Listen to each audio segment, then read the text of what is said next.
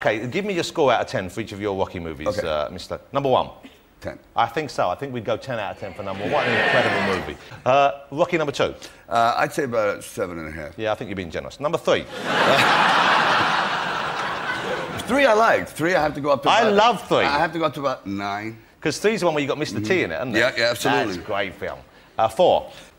Toughest one of all. The hardest hitter, Dolph Lundgren. I have to give it well, a lot of montage. I give that about 7.5. Pretty good. I like that. I like the training sequence. He Yeah. uses high-tech training. Exactly. Rocky just drags a log behind him and chases a chicken.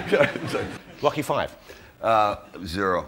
No, was it that bad, Rocky 5? Yeah, it was bad. I don't remember being quite as bad as that. No, it's just, it was goose egg. I was definitely not there. That's one of the reasons I wanted to do the last one. Because I said, you know, if you're going to end up on doing something, like, you can't, so it was so bad, so off-key, that was the impetus to do the And the last one actually wasn't called Rocky 6, it was Rocky Balboa. No, which means the end. Yeah.